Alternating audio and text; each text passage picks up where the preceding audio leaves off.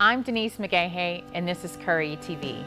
I'm here with Cecil Adams, Creative Director at Currey & Company, and today we're going to talk process.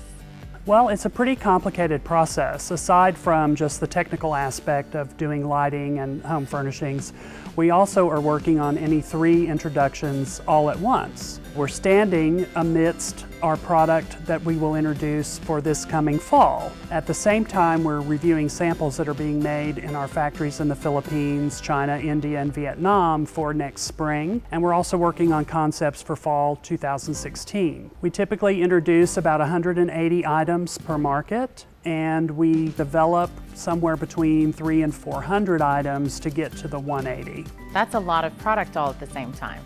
Part of what I do here is to keep the team moving along and work on ways to improve the process. So now you have it, everything that goes into creating all of the beautiful products here at Currey & Company.